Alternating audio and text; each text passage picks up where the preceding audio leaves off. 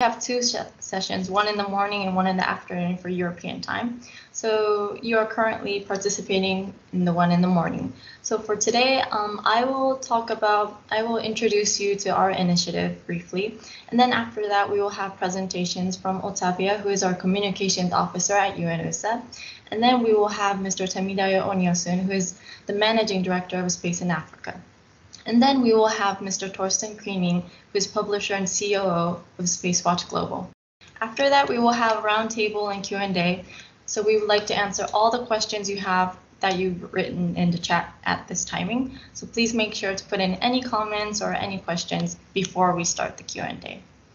And if you use any social media and you want to mention about this webinar, please use the hashtag Access to Space for All and mention us at @UNOSA. In the afternoon, we will have these. If you're interested, please join in. We will have the recordings as well on the website later, so please check that as well. So I will briefly introduce you about the Access to Space for All initiative that our office is working on right now. But before I get into the initiative, I just want to talk about a few things about space. As you can see, the 2019 global space economy at a glance was $366 billion, and it is expanding every year. This year, due to Corona, I'm not very sure how it would end up, but it is expanding these 10 years. And in the 2040s, it is estimated to grow more than 2 times of this. So we can see that the economy is growing widely. Next, I also want to tell you that space is now affordable. I've given a few examples. So Mangalyaan is the Mars orbiter mission that the Indian Space Research Organization, ISRO, has developed. And it's worth, the development was like $73 million. While the Hollywood movie, The Martian, it cost $108 million, which means that building a spacecraft is sometimes cheaper than a Hollywood movie. Chandrayaan-2 is another spacecraft from ISRO, and it is the second lunar exploration mission. And it was $142 million for the development. And for a large airplane, it's $150 million. So it's not that much of a difference. The last one is to have an amateur receiving station for a meteorological satellite. It's worth $85. And the movie ticket for 2 in Vienna is worth $20. So if you don't go to the movies 4 times, you'll be able to get an amateur receiving station.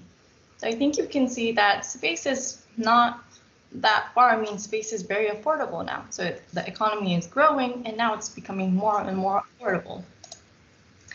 Also, in the social impacts, all these SDGs, the social development goals, can be solved and improved using space technology. Regarding, for example, no poverty, we can use satellite data to help with the agriculture and food security.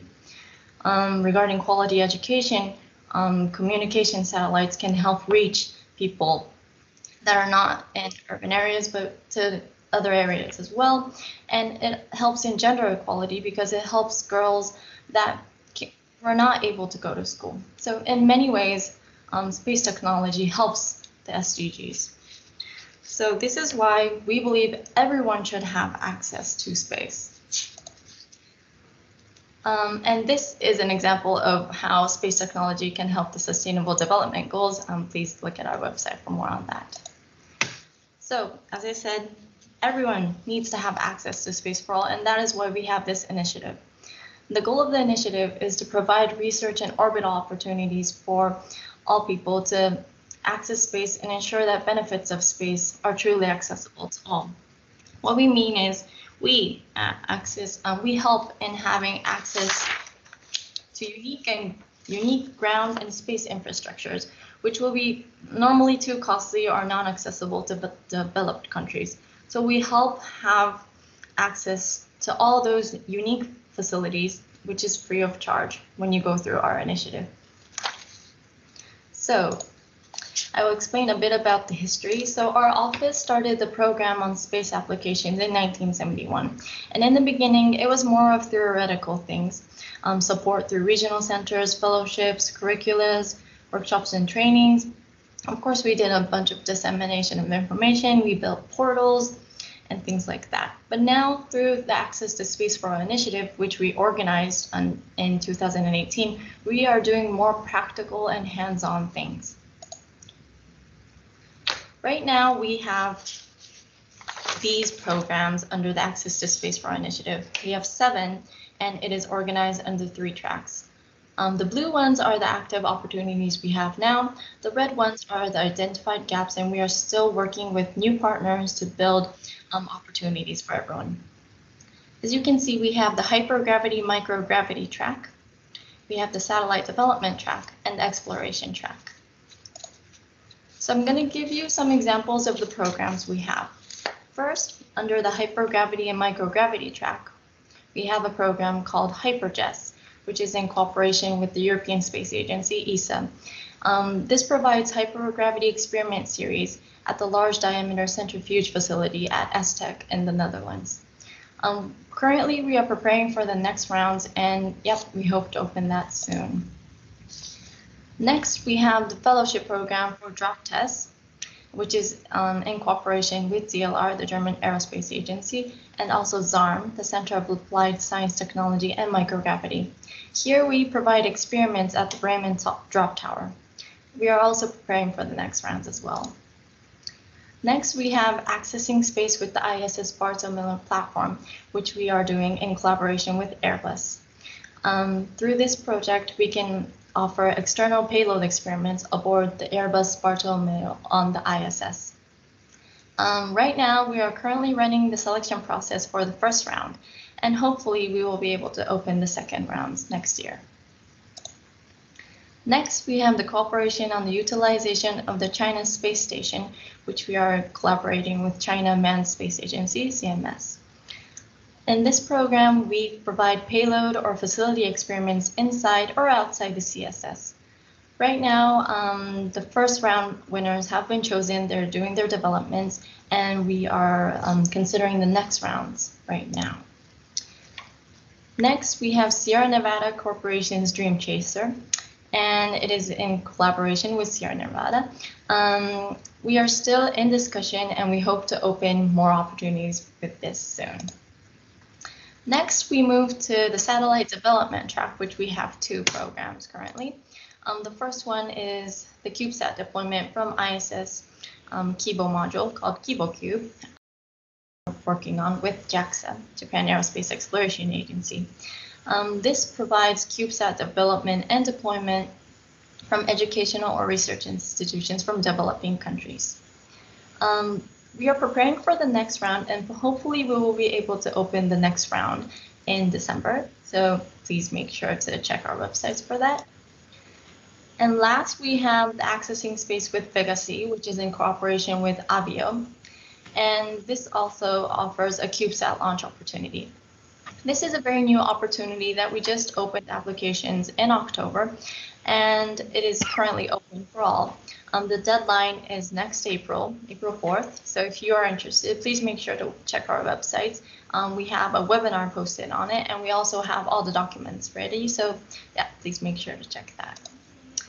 I'm sorry I rushed through all the opportunities, but you can find all the information on our website, unusa.org. Also, I'm just going to give you an overview of the series of webinars we're doing for this initiative. Currently, you're joining the How to Raise Awareness and Engagement about the audience, engage the audience about your project one. And after that, we will have more about space law and regulations. We will have one which is called Ask a Winner, which we will bring in winners from all the different opportunities, and they will help you and advise you on the projects. We will have ones on AI, and also we will have basics on space engineering as well. Also, we will have webinars dedicated to each program. So for drop tests, we are planning one on the 18th of November. Vega-C, we will have another one in November. The date is still to be decided. And KiboCube, we will have one in December when we actually open the AO. Okay, so now I think we can finally get back into the contents of this webinar, which is talking about how to raise awareness and engage the audience about your project. We just want to tell you why we are doing this in the first place. In our opportunities, we will ask all of you to write an application form. And in that application form, we ask everyone to provide us with a communications plan on how you plan to do your communications about your project.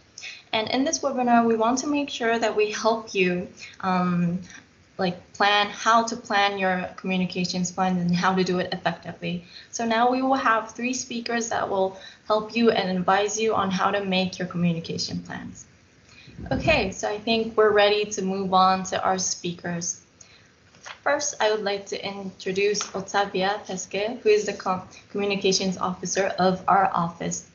Otavia is currently leading the communication strategy at our office, where she oversees all outreach and media efforts, focusing on how space technology can help sustainable development. Otavia, you have the floor.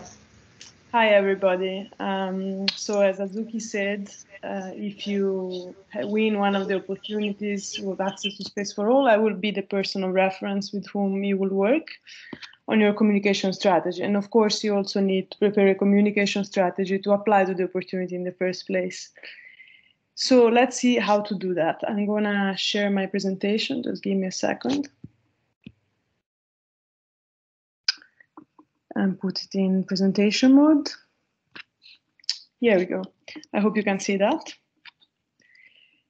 So how to win analysts through effective communication? First of all, why should you communicate about your project? Well, many people don't know why or how space affects their daily lives, and your project can help them also understand why space matters. You can also contribute to attracting other talented individuals to the opportunities of the Role initiative and also to the space sector in general. As winners or also as participants in the Access to Space for All initiative, you are an inspiration to young people worldwide who wish to pursue a career in space and in the STEM sectors. Also, I've worked with winners of the Access to Space for All opportunities in the past, and some of the projects that we have seen have amazing value for their community and beyond. So it's really important that this value is properly communicated, that people know about your project and your research, which you might think that your research is niche or is maybe better understood only by professionals by space engineers or by people with advanced knowledge of your sector. But it's also very important to communicate why your project matters to the general public, to have support for your research, to have funding going forward, and to give back to the donors and partners of the initiative as well.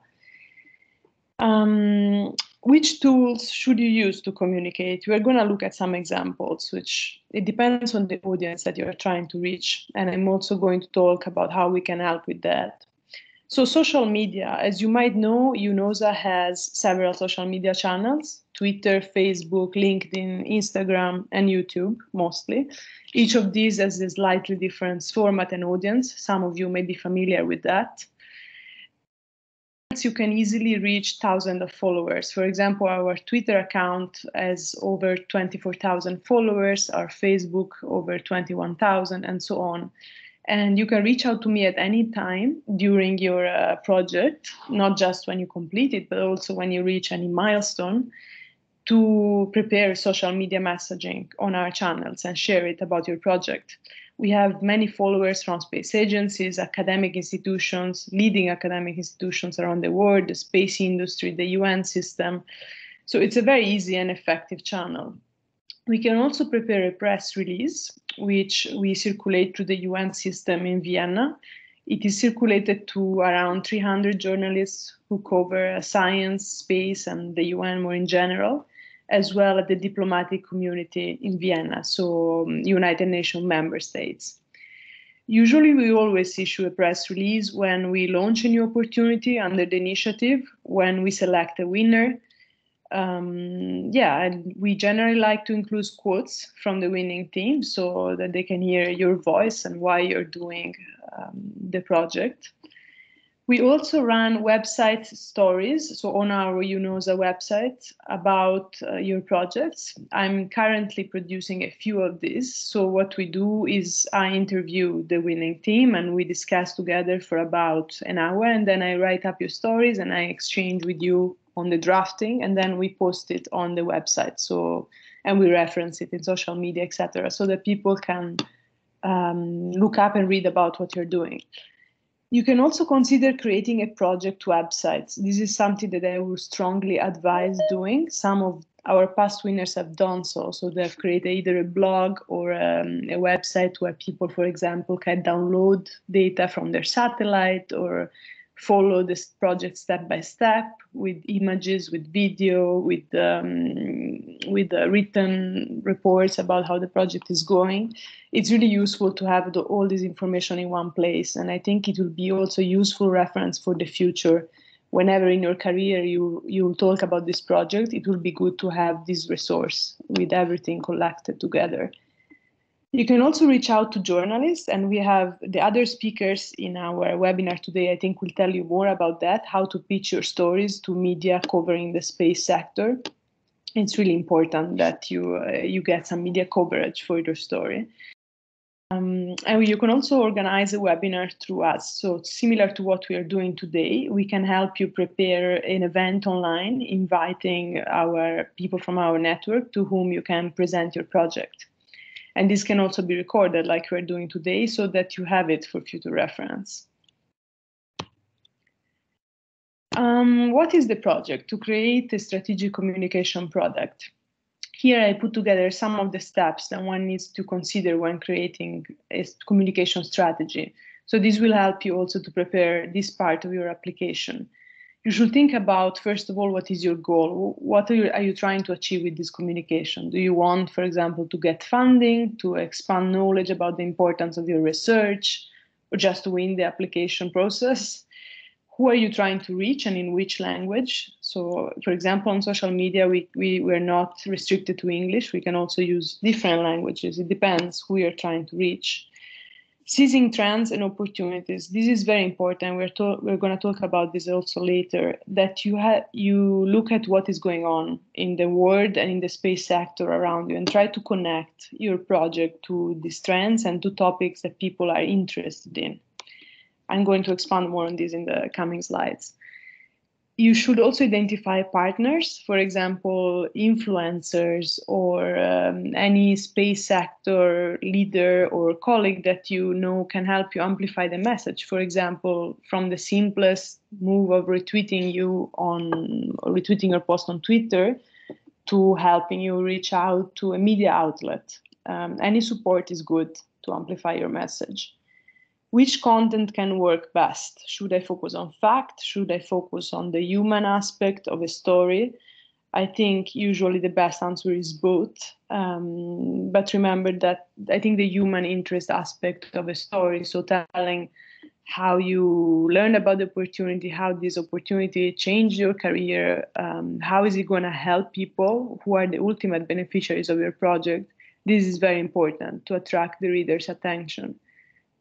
How to distribute this product, which format should you use? So, for example, among the ones we discussed before, press release, website story, blog, social media.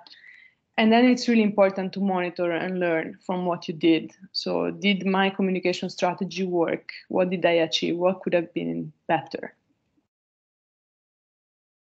I'm going to give you some tips on social media now, a few very basic things that you can keep in mind.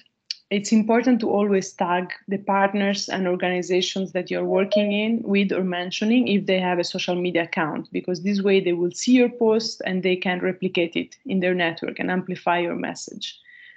It's also good to use hashtags for popular terms in your post, for example, space, technology, Earth observation. This will help you people who are interested in these topics find your post. And also add links whenever possible that people can click in. So if you're preparing a post on Facebook, it's good to add a link to your project website, for example, that people can click on to learn more. We have some hashtags that are quite established by now, focus on the Access to Space for All initiative. You can see them here. And also for some of the specific projects under the initiative, some of the more established ones, such as KiboCube, they have their own hashtag. And we're hoping to develop hashtags for the other opportunities too. Whenever possible, as I said, try to connect your content to topics that are of general interest or even that are trending on that day. This really helps your content pop up on social media. For example, international days are a good strategy. There is a calendar of international days that you can find on the United Nations. Just Google it and you will see it. Some days that can be easily connected to your projects are International Day of Human Spaceflight, which is every day in April, Day of Women and Girls in Science, which is on the 11th of February every year. So making the link between your project and these days can help your content trend on social media, because these topics are going to be high up on that day, on the day when they're actually celebrated. Yeah, it's also important to use clear and simple language on your social media. So I know that most of your projects are really technologically complex and not everyone can grasp what you're doing, but at the same time, you should strive to make everyone understand what is the goal of your project, why it matters. So you should try to find a balance between targeting the very professional audience that you have for your projects, such as, I don't know, academia or the space industry, but also making sure that everyone understands why it matters. These are some examples of the posts that have trended more on our social media related to access to space for all. So the first one, for example, announces the winners of our Drop Test Fellowship to perform microgravity research at the Bremen Drop Tower. And the second one announces the winner of the Hypergas Fellowship to conduct hypergravity experiments at ESA. Why did this work in particular? Why did they have so many impressions? I think because the content was clear. It was exciting because it was the announcement of a winner. And there was also, in the second case, for example, a link to a press release where people can learn more about that. And some details on what is their project about. For example, the first one is about 3D printing under microgravity conditions. So that's really interesting. Why it matters. These are a couple of more examples. So the first one announced that Kenya was able to deploy their first satellite ever through the KiboCube program, and then was followed by Guatemala this year. Very exciting news. And the second one is announcing the opportunity with Avio that we just launched to have a CubeSat launched through Avio. It's good to use images in social media posts. It really helps to attract attention to your posts. So always try to include some images from your lab, from your team, from your university, from your country, anything. It really helps the post pop up. It's also important that you capture your story during the journey. So do not wait until you complete the project before collecting the material. It's good to have material as you go along, because this will be useful later, such as pictures of the team, of any relevant moments in the lab, but also of your day-to-day work. Videos, if possible, are good, can be used later on. Keeping a diary of your projects. You can do that as a blog, as an Instagram story. There are many possible formats. Do reach out to us. We can help you discuss the possible formats and promote any milestones that you reach. It's also important to organize outreach activities in your own community. So, for example, university lectures, inviting local students to visit your labs, publishing updates about your work. And again, use visual elements such as pictures to go together with this material. It will help you attract attention. So some general tips on communication strategy. It's always good to focus on positive and human angles, as we already touched upon. People, especially at the moment, are overwhelmed and feel impotent in front of negative news. Your projects are a positive, winning news. It helps to bring something positive and exciting in the world of space research, tech, and exploration, and to inspire others. It's also important that you add a personal touch. That's what I mean with make it real there. So share your own experience. How did you feel achieving this, winning this opportunity? How did this change your life or your career? And how does it affect your country's space sector? Also, quotes from your team are good to include. Also, really important, try to include actions that people can take to make a difference. So how can people interact with your project? For example, access data from your satellite or check out your website page, become a partner for the initiative, visit our project site, attend a lecture, and so on. After people read your content, they're going to think, how can I interact with this? How can I get involved? And so it's really important that you provide options like this. And again, try to involve your local community in that. And lastly, I just wanted to give you some findings from the UN 75 survey. This is a survey that the UN did on the occasion of its 75th anniversary, which was just a few days ago. So it asked 100,000 people around the world what their priorities are. Their immediate priority that popped out the most is improved access to basic services such as healthcare, safe water, sanitation, and education. And this was followed by greater international solidarity and increased support to those hardest hit.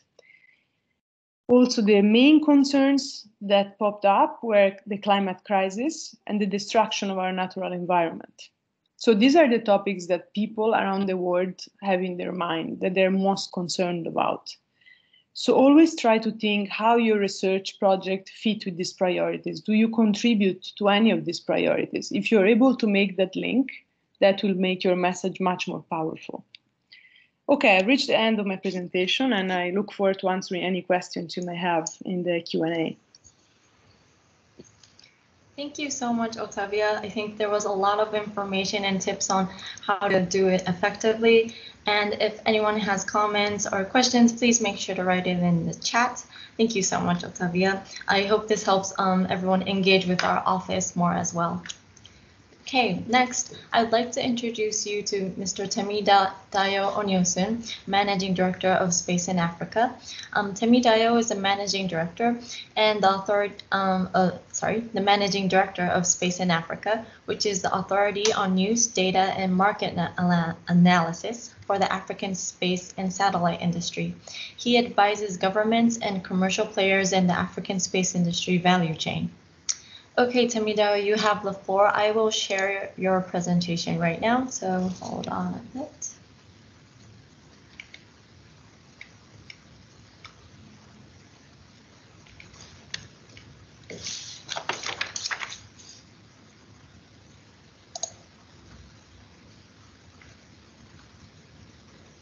Thank you very much, Fabio. Hello, everyone. How are you doing today? I'll briefly be talking about how to engage the public in the project, whether it's a satellite project or any of the projects in the Access for Space program. Next slide, please. I'm going to start with a few important questions that you need to answer. The first is, what stories do you actually want to tell? So you've gotten into maybe the KiboQ program, for example, and now you have the opportunity to launch maybe your first nano satellite. What story do you want to tell the public? Do you want to tell the story of how your country is joining the space race, or how your institution is leading your country's involvement, in the space industry? Or do you want to tell the story of how you're trying to use, satellite technologies to solve maybe developmental challenges in your country? So this is important. You need to figure out what story you actually want to tell. And then next, you need to think about who is going to be in the center of the stories. Do you want the institution that is, submitting application for this program to be at the center of the story? Let's assume it's a university institution. Do you want the university to be at the center of the story? Or do you want maybe a ministry in the country? Or do you want the engineers that are working on this project to be at the center of the story? So this is an important question you need to answer. Then who will be speaking to the public, granting interviews on your project? If you win any of these opportunities, you will be getting a lot of, media requests, interviews, and all of that. So you need to figure out who will be speaking to the media, who will be answering interview questions, and all of that. Different countries with different policies. There are some government institutions where people are not allowed to talk to the media, but the media is going to want to talk to you. So you have to figure out who is in the best position to be granting these interviews. Then next, how much of the project details do you want to share with the public? When people are interviewing you, they want to know every single details about the project. Where the funding is coming from, the technical details, who are always involved in the project, what the future plans are and all of that. So you need to, to decide how much details you want to share with the public. The more the better. Personally, I love stories where, every details of the project is shared so that the public can actually get a better understanding of the project. Then who are the media companies you want to work with? We have industry-based media companies, like media companies that focus specifically on the space and satellites industry. Media companies like Sat News, like Spacewatch, like Room, and the likes. So who do you want to work with? A lot of them are very open, and if you share press release with them, they will definitely publish. If you reach out to them to maybe help you promote your the project, or for interview opportunities, they're gonna be open to you. So you need to figure out who are the companies that you want to work with. And then they are national-based companies. So if you're working on your country's first satellite, a lot of the local media companies would want to get information about the project because it is good for the image of the country. So which of these companies do you want to work with? And there are also regional and global media companies. So you need to answer this important question. Then what platform do you want to use to speak to the public? Do you just want to do maybe article-based interviews? Do you want to do radio? Do you want to do TV? Do you want to have a project website where people can come and get all the details about your project? Or do you just, do you not want all of that? Do you just, want the only thing you give the public to be the only information about your project? Or do you also want to, by the time you get a lot of, media attention, you could actually develop some sort of Wikipedia page for your project? That's also one of the ways to, share details about your project to the public. So you need to, answer this important question. And lastly, how do you want to receive feedback on your project? So if you're granting a lot of interviews, talking to the media and all of that, people will want to ask you questions. Maybe questions put in the interviews. People will want to know whether you're open to collaborations, partnership. People want to follow up on your project. Maybe they're interested in it, and they're thinking maybe for a next project they should work with you. Or people might want to give you feedback on your project. How do you want to receive this? So do you want to engage the public via Twitter?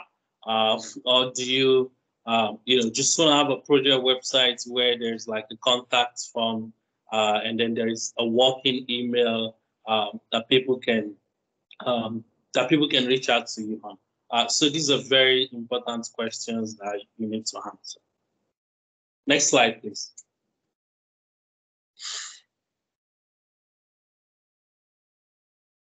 Then in raising awareness for a project, these are like 4 important strategies that you need to pay attention to: the message, the strategy, the audience, and timing. Message, what message do you want to put to the public? And, when I say the public, there are like, categories of audiences for this. There are people working in the space industry who are like, potential partners and collaborators. What message do you want to pass across to these people? The people in your country, what message do you want to pass across to them? For example, if you're from a third world country where, space is seen as a luxury, what message do you want to pass across to them? If it's a project being funded by the government, you want to be careful so that people don't think this is just one of the ways to waste taxpayers' money. So you need to be sure of the message you want to pass across to the audience, and the global audience. What message do you want to show from your country to the global audience? So this is very important. And what strategy do you want to use? As I mentioned earlier, a lot of the industry-based media companies would be very happy to work with you. And timing is also very important. Otavio was showing some tweet impressions. Timing is important on whatever you're throwing to the public. There are times you make a particular tweet and you get a lot of impression on it. And you can make the same tweet at another time, and you won't get the kind of engagement that you want. So you want to be sure that the timing of all of your public engagement is very appropriate, so that you can get like maximum impression on them. I'm going to stop here. I'll be happy to answer any of the questions on the panel. Thank you very much. Thank you so much, Temidayo.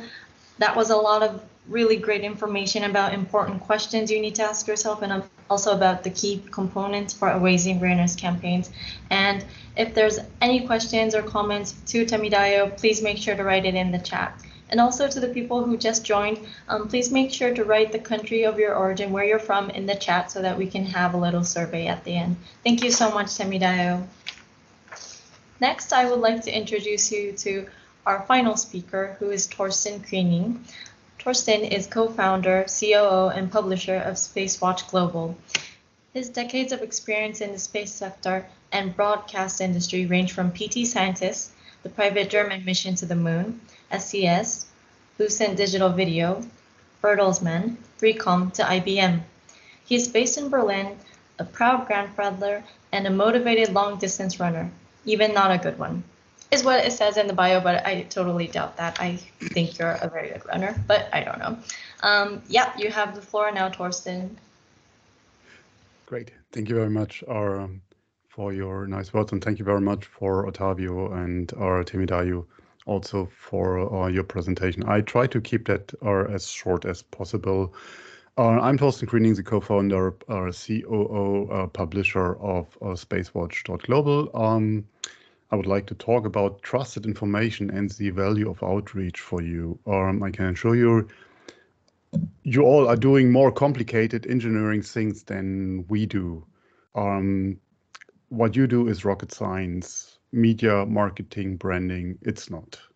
I will also talk about what media companies can do for you and how we can help you. So let me see here. Yeah, we are a Switzerland-based online platform for information in and about our space and new space activities in a geopolitical context. So the SOAR Group, if you came across that, is our legal entity. And we are operating for over 5 years now in the market. On our website, we have over 4,500 or 4,200 pieces of content and so on. We are based, our values, purely on Swiss neutrality, and everyone working with us in our international team has to sign and to fulfill the Code of Ethics for Journalism. Why is that important? We are an independent voice for global space. We can be your reference. There's a lot of information in the market. As the market becomes interesting, the information flood in and people make something out of that. And we try to keep it as relevant as possible and as trustworthy as possible. So to go forward, our access to the website and to all the information is free for all. So there's no subscription required. With that, we're also compliant for the SDG number 4, equal education, because we believe that only our trusted information accessible to everyone can help all of us in the industry and respectively then also you with your project and with your information. I will talk about our portfolio in a bit. I know many of you are already familiar with our website, with our bi-weekly or daily newsletters, our Space Cafe web talks, and our Space Cafe podcast. I mean, just to mention, the latest episode in our podcast was released yesterday and featured a space philosopher, Professor Jim Schwartz. It's a pretty cool podcast, I would say, and worth listening. But also we are opened on an online fan shop for you, or where you, of course, then also can support us to become a space watcher.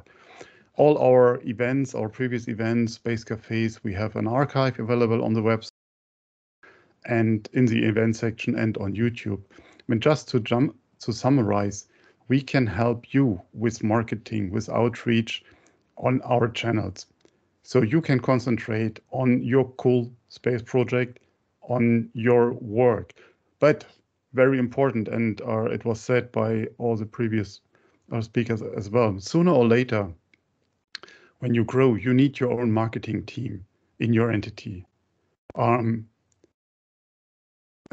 you heard about these needs previously.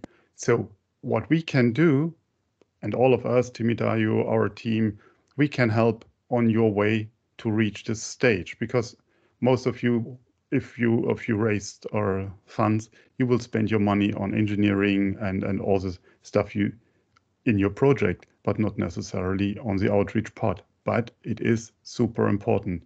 Doing good and talk about it, as we say. So just to run through a few formats that might be interesting for you on your way, wherever you are right now in your stage. But these are free events that we run on a recurring base, are to engage with the audience, to educate the audience, and to provide different views. Here, for instance, you see our two special formats, space cafes of our space cafes. One is Black Ops by Ralph Thiele on 12th of November. And that's the first session where we talk only about military applications in LEO MEO with our guests. And the other one is a space cafe with Professor Moriba Jah called Moriba's Vox Populi.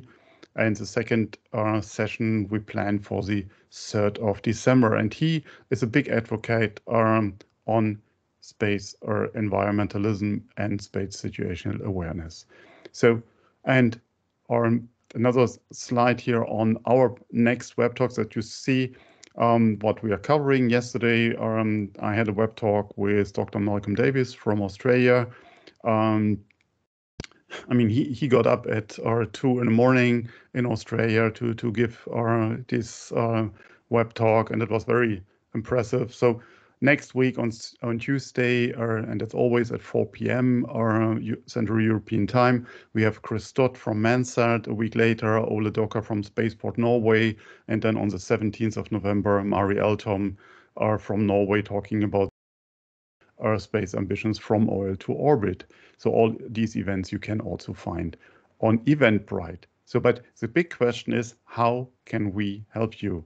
And how can you get in touch with us? It's very easy. Just send us an email or send us a message on Twitter, on LinkedIn, on whatever channel you prefer. If you want to reach out to us, you can do that. And then we will talk to you. So you can send in your article, even your draft, and we can help you to turn it into a proper newsfeed.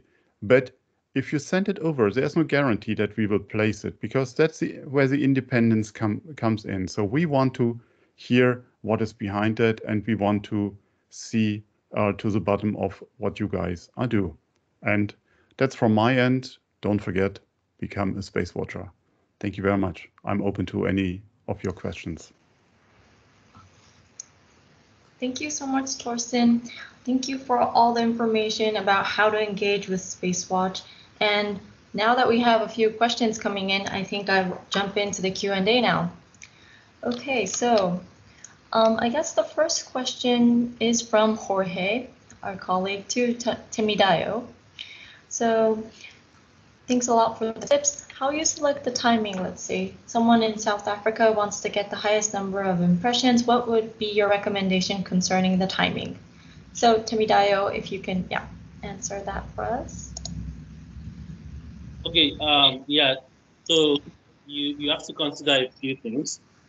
Number one is, who are you trying to reach? So let's say you're trying to get, maybe the global space industry attention for whatever you're trying to do. Then you need to consider, the timing. So look at the time zone in South Africa compared to like the time zone in other part of the world, because you might end up tweeting something. A lot of the people you want to see those things are actually sleeping. So you consider the time. Oh, let me give you an example. So in Space in Africa, we noticed that, so we're based in Lagos, Nigeria, and we noticed that we actually get, more impressions at night than in the morning. So Nigerian time in the night, we get better impression. More people, interact with our tweets and all of that compared to when we tweet in the morning. So you need to look at the time zone of those people that you're trying to reach, and whether they will be awake when you're tweeting, whether they will be at work, or whether they'll be relaxed and be able to engage with you. The second thing is, you also need to look at what is currently trending. So, okay, you're from South Africa, so maybe there's like some sort of local stories in South Africa that is, taking the entire country by storm. You might not want to engage people at that period because they are currently focused on that thing. So you might want to, calm down and maybe tweet at a time when, there are no distractions to people. Yeah, I hope this helps. Thank you, Temidayo. Torsten, you're on the media side as well. Do you have any tips on the timing of articles? Because I know you mentioned that we can just send you emails and you'll choose, but yeah, is there anything that you have for tips regarding timing? No, there is no ideal timing, or in my opinion,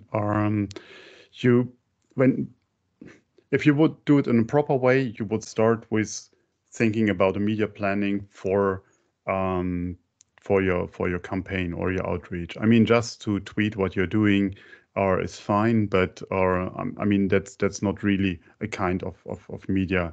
So what we do is, I mean, we are not going for the breaking news, for instance. So we take stories in and check, is there a timely reference to that? Is it interesting for our potential readers?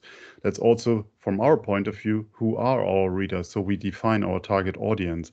I mean, this is a question you have to answer, to whom you want to address your project. So who do you want to make aware? Is it a potential client? Is it a potential investor? So, and that's always the question of why. So, and within this set of questions, there's also then one element is the timing. I mean, if you're heading for your company or into an IPO, you don't want to disclose information before or a certain period of time. You don't want to talk about your secrets or before they are revealed. All of that comes into the equation. So it's a hard question to say what is the perfect timing, and I don't believe there is any. I don't know if that helps, but it's at least truly. If I can add something to what definitely. What Torsten just said, regarding social media, you might want to do some research about where your audience is based. So, for example, for the question that we were asked, if you're in South Africa, it doesn't necessarily mean that your social media following is also in South Africa. And I'm saying this because, for example, with the UNOSA channels, we have a lot of audience in the Americas. So if I post something during the European working times, it might not be the best timing to reach this audience. So you also need to consider that it's really easy to see this data through Twitter analytics, for example, or through Google Analytics. So it's something that you may want to do a quick check on to see where the people who follow you are based. And I see another question in the chat asking how much lead time is needed to approach a media including UNOSA. So to get a story online. Let me just answer that from the UNOSA perspective. So to prepare a story for our website, I would suggest a couple of weeks or 2 to 3 weeks in advance so that we can work together to prepare. I see Torsten saying that that's a lot of time. Yeah, let's say ideally 2 weeks, but we can do it in less. But to prepare a really good story, to select the pictures, the caption, the text, and really to refine together, I think 2 weeks would be ideal. But if it's tighter than that, of course, we can try to make it happen. And for social media, well, we just need a few hours to put something out together. So on my side. Just to answer this question about how much lead time is needed, if you have a good story and you want to share, let's say you have a prepared press release already, then a day in advance would be ideal. That's what I would say. I mean, you can put it under an embargo. That is fine for most media, but for news items, we don't have the luxury to work with weeks in advance. Or for features or opinion or in-deep research papers, that is a different story. But there's no time component with it. Thank you, Torsten. Temidayo, do you have any comments regarding the timing, the lead time that you need for your African news space? Or yeah, I think our policy is similar to what Torsten just said. If it's a press release, you can share that 24 hours. You can put embargo on it. If it's a well-detailed, if you already have your material, then a day, 2 days. But if it's a week where we have like a lot of stories, we might have to like push it in the following week or something. But I would say generally, for a detailed story where you have a material, 24 hours is enough. Thank you, Temidayo. And we have more questions to you as well. How do you select a story? Let's say I have a project in Africa that I would like to be featured. What would you need? This is a question from Iban. Okay, so first of all, we don't collect money for any story. All stories on our platform are free. And because we focus on Africa, so your story has to be, it's either you're like an African-based institution, or if you're a foreign-based institution, if your project is being implemented in Africa, we are happy to publish that. So far your story has like an African element. We're happy to publish that for you. And I mean, it's gonna go through structured editing and all of that. But yeah, that's just about it. So far your story has an African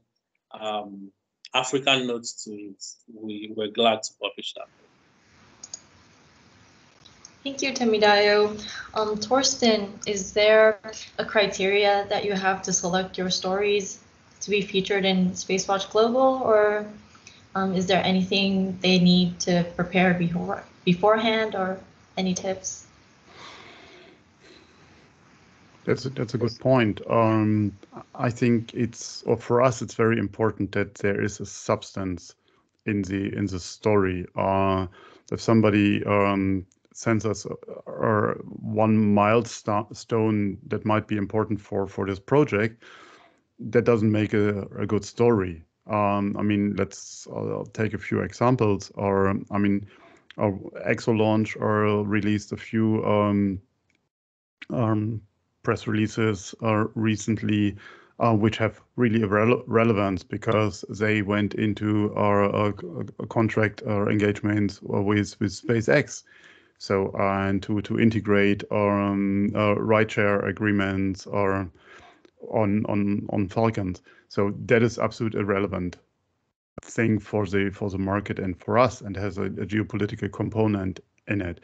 So and that is something we have to judge, what every media has to judge. We have a limit of 5 news items that we place a day on our website or during the work week. So that's a limiter. So at the moment we are doing okay, so we don't have to reject too many stories. Also, for us, for what we want to achieve is we want to cover a global emerging space market. So a story from, let's say, just a random country, Nepal, has for us a much higher value than just another rocket launch from the US, because that's covered everywhere else. And we would like to focus on those voices that aren't heard too often. So that's also some internal parameter what we have. So it can be the CubeSat or from a country that doesn't have an active program, and that goes, I think, in line with what you guys at UNOSA are promoting, access for all, and that's something what we support. So we try to balance these kind of stories. So, but I just want to encourage all of you to just give it a try. Send us your story over and experience how the cooperation with media can look like. Thanks, Torsten. To add that, to add a question to that, are there any visuals, videos, pictures, or something that can help make the story a hit? Is it just sending a few paragraphs about the story? Is it better to send you pictures and videos? I don't know. Is there any plus way that the people can engage with you to bring you stories? Or no, I mean, our pictures are absolutely needed for every story. Video is fine. It's a plus, but pictures are absolutely needed. I mean, we are using a WordPress installation for our platform, and you can't place a story there without a picture. Sure, you can use a random one or just another Earth picture, but it should be relevant to the story. And as the saying goes, a picture says more than 1,000 words. That's also very important. Thank you. About the pictures, I want to actually ask them to Temidayo, Torsten, and Otavia. There's pictures of launch vehicles, the vehicle actually, or is it interesting to have a picture of the team or when it's actually in development, or are there any types of specific pictures or things that actually help boost the engagement? Or yeah, if there's any tips on that, that would be great. Yeah, I think aside pictures, infographics are very good and useful. So if whatever information you're trying to put out, if there are ways to use infographics to represent the information, we actually prefer that because it makes it easier for the readers also. Regarding pictures, yes, high quality pictures. You can tell the story of your project with pictures. So if you can do that, then you can share all of the pictures with us. That would even make it better. For example, we also publish on, we share our stories on Instagram. We use Facebook or Instagram stories. Now Instagram has stories. And if you're trying to promote your projects using all of that channels, you use pictures, rather than text. So yeah, high quality pictures of every phases of the project if possible. And if I may add to that, I would say having a mix of a technical picture, let's say of the vehicle, and one of the team is always good. So you can have more than one, try to have a balance. And another thing that I wanted to mention is you may want to highlight inclusiveness. If you have anything to add from your work, for example, if you have women in your team, if you have young people in your team, these are categories that are a bit less represented in the space sector in general. So having a picture of your team that shows that you have some gender balance in there, for example, is a great way to promote your project. So you may also want to consider that aspect.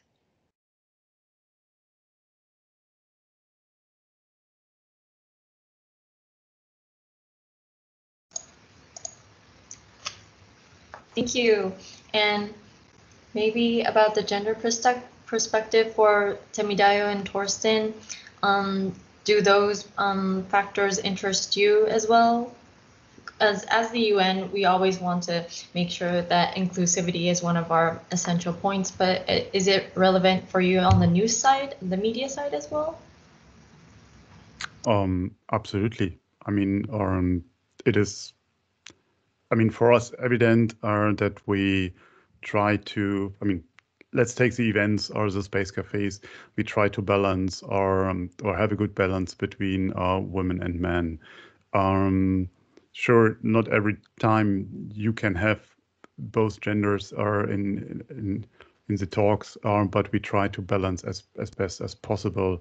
Also on our podcast, we have a good mix of gender, of old and young people.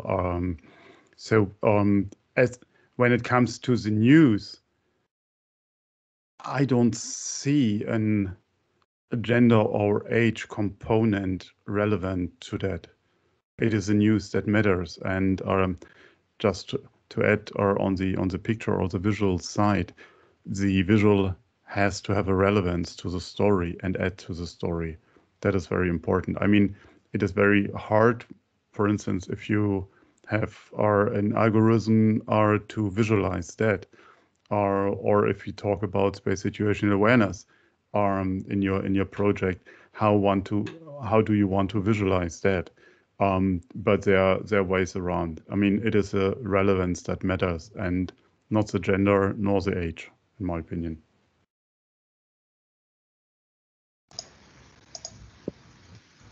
Okay. For her, for us, it's not a criteria, but everyone loves stories that shows like the underrepresented people. So, and sometimes you can also like walk around that to like select the topic of the title of your article. Maybe trying to like, for example, maybe there is a team of engineers that develop satellites with majority being women. There are ways you can bring out that kind of information, maybe in the title of the articles and stuff like that. For us, we even in the past we've tried to like run initiatives to, for example, support women's participation in the African space industry, providing scholarship, for them to attend international conferences and all. So this is also one of the ways that we try to showcase that. Thanks, Temidayo.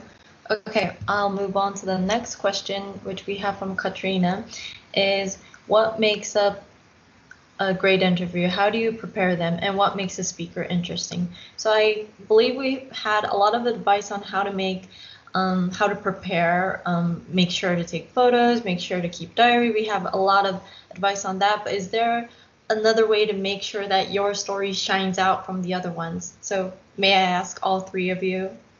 Maybe, I don't know, Otavia, you can start.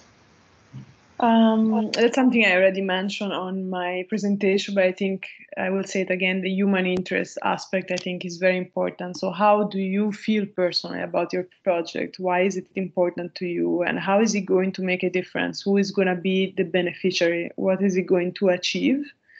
So really focusing on the ultimate goal of the project. So not just we're going to put a satellite in orbit, but for example, we're going to use the data from the satellite to, I don't know, improve water management in our country. So try to get to the bottom of what you're trying to achieve, and also try to use simple and clear language. This will be my advice to make your story stand out. Thanks, Otavia. Torsten, do you have anything to add? Sure. I'm not sure if that the question was referenced to the interviews we do in the Space Cafe, but they're definitely not stand-up interviews, so they are prepared. And I mean, it's the question, and I absolutely second what Octavia just mentioned. So, but how do we pick our speakers? So I'm just approaching those people and invite them to the space cafes, and we talk in our pre-talks about what they would like to address, and then we shape these dialogues around it. So it's not scripted, but it is prepared, and I think that's very, very important. If you have a short period of time and we use a 33-minute format, you want to bring it to the point. So there is no time for too much blurb right and left. So you want to get your message down. Then on the other format on our podcasts, our host is looking for interesting folks from the space industry. So to tell the story behind this project, so to tell the human story.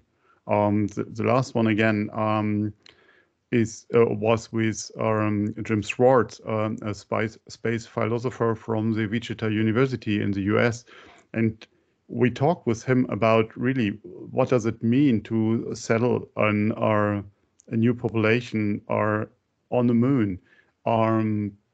So what other aspects than the technical aspects come into play, and should we everything do what we are able to do? So more these philosophical aspects, and I think that makes it interesting.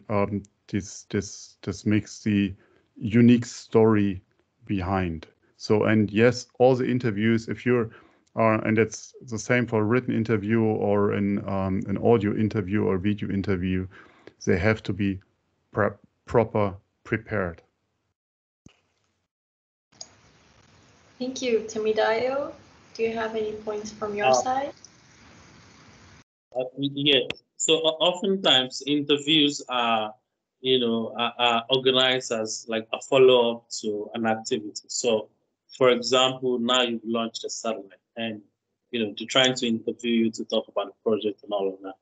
One of the ways to actually do well in the interviews is, sharing informations that are not already had. So, for example, if you're interviewed on the subject and everything you're saying in the interviews are things that are already like in the public domain, then there's nothing interesting in that, because there is nothing new one is getting from the interview. So it's all about paying attention to details and providing like relevant new information. One of the ways that we try to get people to be calm during interviews is we try to actually share some questions with them before the interview. So the information that you need. Maybe you need to gather some data in order to answer certain questions. But in general, it's all about providing relevant new information that the readers will be happy to come across.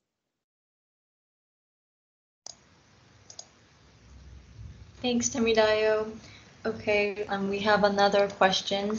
So for covering the whole world, it might be interesting to publish the same news several times in different times? Or is it effective to do it once, like a really big one once? Or I understand there's a lot of time differences. There's many areas that you want to cover. Is there any advice you have for when to publish it, or like how many times you should publish it, or use different medias at different timings? Or is there anything you have to advise on that? Maybe you can start with Torsten. Sure. A story is not getting better as more often you publish that. So that's very important. So if you have your story and you define when you publish that, on your website or on whatever media you choose, it is the channel that matters. I mean, the website ultimately is the place where you store it, or you write it up and you store it, and then you promote your story, and then you do that you do then on Twitter, on whatever, LinkedIn, potentially Facebook, Instagram, or whatever channels you might use. I mean, Telegram became very popular, WhatsApp groups and so on. But there you can do that more often and reference to your story, because there's no perfect timing for the entire world. I mean, just to mention, yesterday at 4 p.m. when I've done my Space Cafe with Malcolm R. Davis, it was 2 a.m. in Australia. So it's not a very comfortable time for him in Australia. So if you want to promote your story, yeah, think about a good structure for you and time it. I mean, all of these media channels can be timed and prepared. Again, that goes back then to your media strategy or your campaign management, if you want to see it that way. Thanks. Temidayo, can we have advice from you? Yes, I think I've actually addressed this question in the comment section.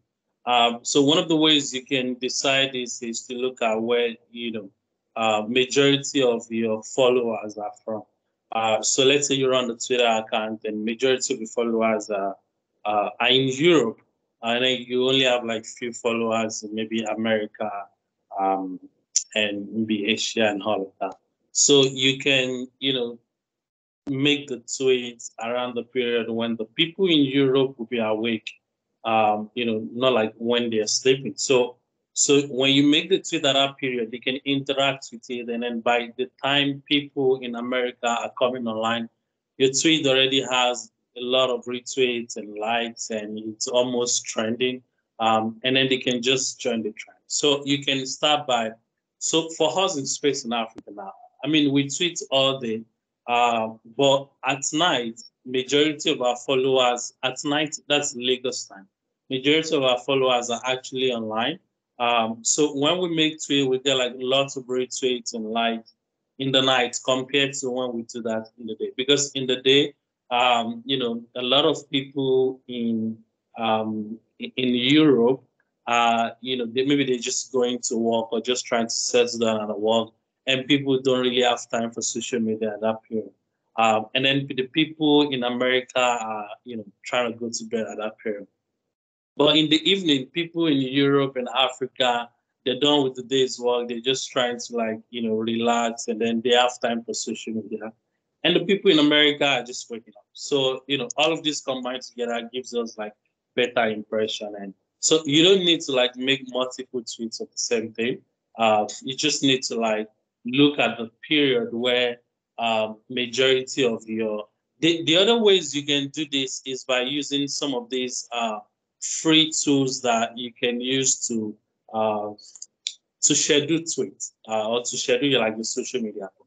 So an example is Crowdfire Hub.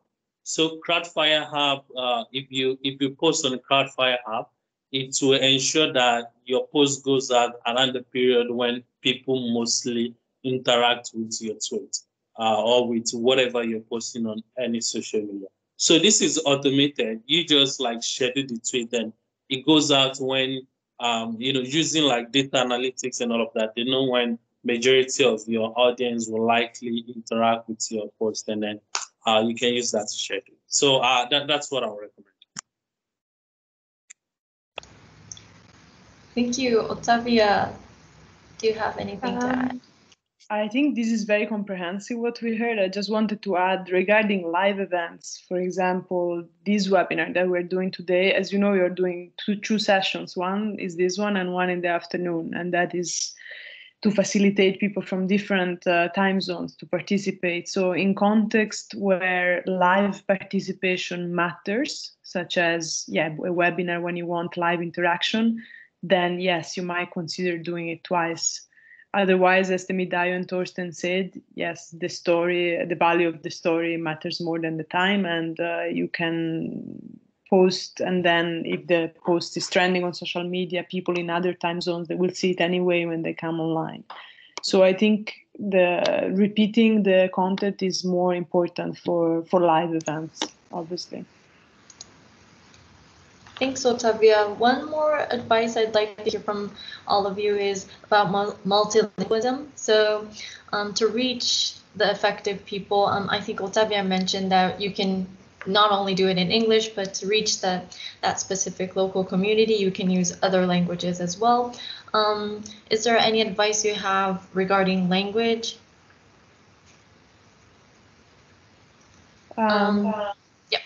Otavia. We can start. Yes, it's important to consider which language your audience prefers. And it's also important, if you can, to keep it up, because sometimes one word of cautioning that I will say here is, if you only post in Spanish once, for example, and then you don't keep it up, maybe it's not ideal. So before you launch into multilingualism, I think you also need to consider whether you can keep the effort up going forward. But yes, it's always good to consider different languages, not just to stick to English, and to align your use of languages with those that your audience uses. And you can check this through Twitter Analytics and Facebook Analytics. You can see there which is the main language that your audience interacts with. So that's a good check to do. Thank you. Temidayo, do you have anything to add on this?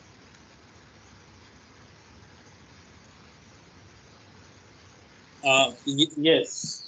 So, one of our recent experiences around this was, we wrote an article about a company in Africa called Astrophica. It's based in South Africa. And then it got the attention of people in Italy. So I think the name actually means some vulgar word in Italy. And, the article just blew up, the tweet blew up, and people were retreating from Italy, trying to make jokes around it and all of that.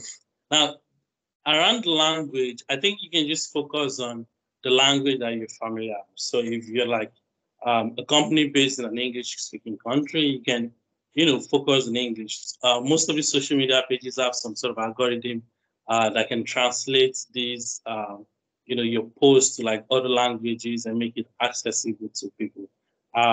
Instead of, for example, and then if you're not like, a native language, a native speaker of the language you're trying to, you might end up like, if you're using, for example, Google Translate to like, get the translation in other languages, it might end up not being appropriate, and it might affect your brand. So I would say stick to the language you're familiar with. It doesn't matter; people are still gonna, interact with your tweets.